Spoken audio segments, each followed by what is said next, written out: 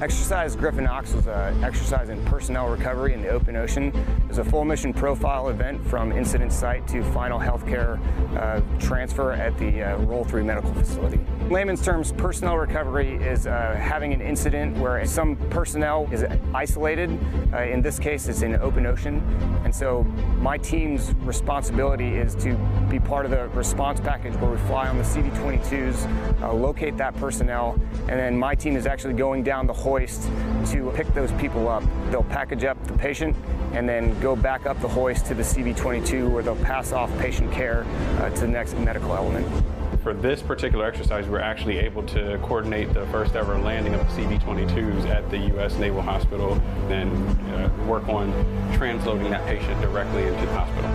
This exercise was extremely important. It allows us to provide a proof of concept and then show our partners that these are the different areas where we're able to be of assistance.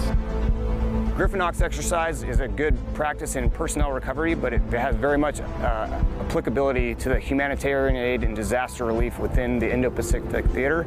There's a lot of situations where we're going to be responding to tsunamis, earthquakes, and it's not specific to downed pilots. It's people out on boats responding to civilian situations, other host nations, other countries that will require our assistance.